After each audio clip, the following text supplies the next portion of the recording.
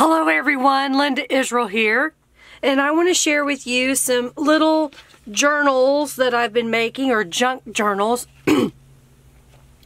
These are 2¼ inches wide by 3 inches tall, and they have 4 papers folded in half, so that makes 16 pages that are inside. They have a closure that's just tied on, and then there is a pocket on the inside and a journaling card inside the envelope. These have been sprayed with Tattered Angels Glimmer Mists, and I've sewn all the way around, and there's another pocket in the back. So let me show you how I make these journals. One moment. The first thing that I'm going to do is I have some cardstock. This was some scraps that were in a grab bag, if you will, from Canvas Corp brands, and I've already measured out what I'm supposed to make the size, and I've just found that I can trim a portion of this off. Oops, it slid. Trim a portion of this off, and then it becomes the cover and a journaling card for the inside. So I've got these 2 pieces that I've made. I've got my spray box here, and let me zoom out so you can see a little better. My spray box is just, well, it says Dolce & Gabbana the One. So this was a perfume and body lotion fragrance pen that I got a long time ago, and it just so happens this fits an 8.5 by 11 sheet of paper, and it fits in a drawer really handy, so I could keep it near me when I need it. So I've got my stencil that I made, and as you can see, I've had this for a while and I've used it a lot, and it doesn't hurt it for it to be dirty. I'm going to lay in here a page out of a dictionary, and then I'll lay the stencil on top. And then I've got a few colors of Tattered Angels Glimmer Mists. I have pale lavender, fully purple, and pop rock. So these are the colors that I'm going to use. I'm going to start with the lightest color first and spritz that over the whole piece, and then I'm going to use pop rocks, and then I'll use fully purple.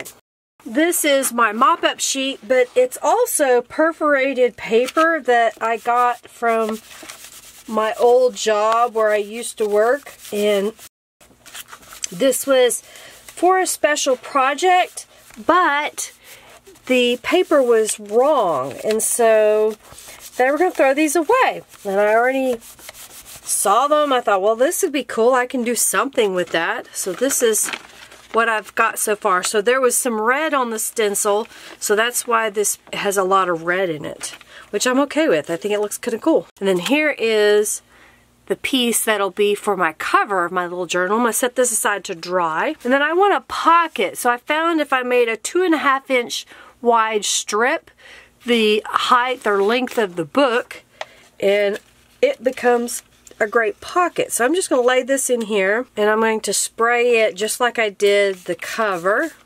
And then I have a couple of the little cards that I cut off, so I'm just putting them in the spray so it picks up some of the spray. And I'm going to do the other side of this mop-up page, or my pages that are going to be in my journal. So now it's got something on both sides, and we've got this strip. So what I like to do is take my heat tool, and I will dry these really quick like. If you're not in a big hurry, you can let them air dry, but since I'm doing a video, I will heat tool them and dry them just a little bit. Since this page is perforated, I'm going to tear it apart. Now, since you probably don't have a perforated piece of paper, basically I cut this into 8 pieces. So you could take it 8.5 by 11 and cut it in half, and then take those pieces and cut them in half until you end up with a bunch of little pages like I have here. So there's my little pages for my little mini books, and I found that if I go ahead and fold these, have them all ready, that when I go to put the pages in the book, it goes a lot faster. So the next thing I do is I take my book page and I'm going to turn it over to the back side. And I'm going to take the larger pieces. These are my cover insides. And I'll just put some Aleene's tacky glue right around the perimeter. Kind of make a zigzag. And then I found that if I just line it up with the text on the page, that it makes it easy to make sure this is somewhat straight when I go to finish covering this journal cover. Then I'll use my bone folder and just press over the glue to help make sure that that's spread all over. Then I'll just take my scissors and cut it in half. And I'll cut off the ends. I've been saving the ends so I can do another project with them later. And then I just take my glue gun, or glue stick, and I'll show you a little closer here.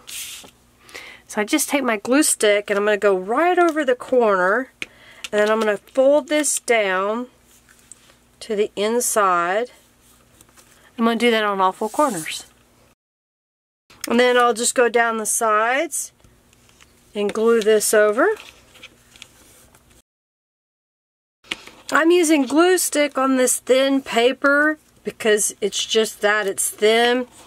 And I plan to go to the sewing machine, and so I don't want a lot of glue that's all wet to sew on top of. I want it to dry pretty quick, and this seems to dry pretty fast. So here's my cover pieces. The next thing that I want to do is take this piece of book page that I sprayed. I'm going to cut or fold it in half lengthwise. I was told that this is called hot dog style. And then I'm going to fold it in half hamburger style, as they say. And I'm going to use this crease to cut. And then I cut just a smidge off each end. And again, the reason why I did that is just so that it fits onto my journal cover that I've made here. And this will fit here. And then I'm going to take this to my sewing machine and zigzag stitch all the way around. So I'll show you that in just a moment. So I've got my cover piece and what's going to be my pocket. And I've lined it up to the bottom. So it's lined up all the way across the bottom here. And then I'm going to zigzag stitch all the way around. So I'm going to just make sure that my machine is set on zigzag. I'm going to place this up underneath the presser foot.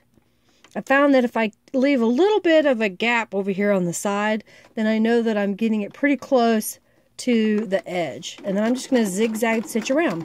When I get to the end, I want to make sure that the needle is in the right position. Then I can raise my presser foot and rotate. Now when I sew my machine, the needle stays down. Yours may not. So all you got to do is just make sure when you're stitching to leave the needle down, and then you can rotate it. Once I have this folded or sewn all the way around, I'm going to fold it in half. I'm going to make sure that I push that pocket in so it doesn't buckle. And then I'm just going to crease this slightly. So there's my page, or my book cover. And then I'm going to take the pages. They're already folded. I'm going to line them up in the center of my cover. And then I'm going to use a paper clip to hold that in place, and then I'm going to do a straight stitch right down the center here. So that's stitched right down the center, and then this will fold in half and become my book. So let me finish the other one and then we'll switch views. Well, here's the journal when it was sewed down the center. Here's the outside of it, and then I'm just going to fold that close. I've got little tiny envelopes here, and I've got my distress ink. This one is Dusty Colcord. So I'm just going to go around the envelope and add some color. These are the little journal cards that I made by mopping up, so I'm just going to fold those in half. And then one will go inside each of these little envelopes and in the front cover. So that fits just right inside there.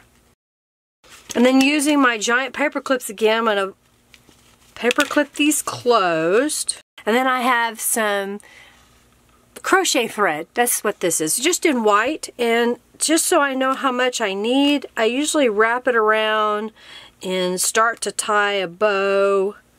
So it looks like if I cut this right about there, and I need 2 of them, so I'm just doubling over the string, and I'm going to cut this. And I've got my ink pad here, and I've got a distressing tool, and I want to color this string to match my journal. So I'm just going to lay this on here a little bit away from the edge.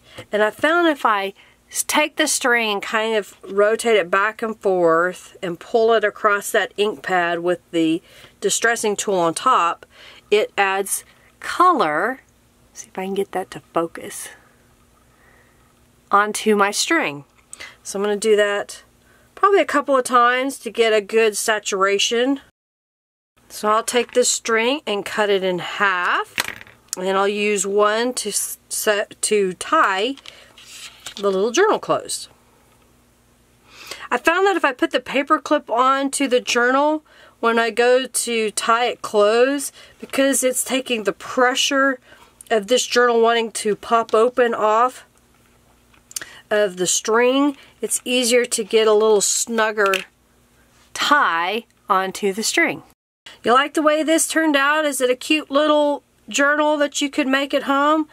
I thought it was pretty clever because I was using some things I had and probably couldn't use for other things, and I ended up making 20 of these little journals. So I've got some in pink, we have some in blue, a teal color, a yellow, orange, red, brown with a touch of pink, kind of a purpley pink. This is a green and purple mix. And then here are the purple ones that I made. Did you like that idea? I thought it was fun. It was easy.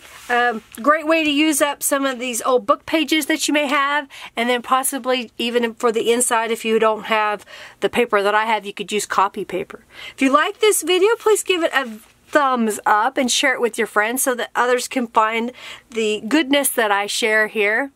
If you have any comments, use that comment box below. And if you haven't already subscribed, please subscribe. I share lots of cool things every so often. At least every Saturday there's a new video on my channel.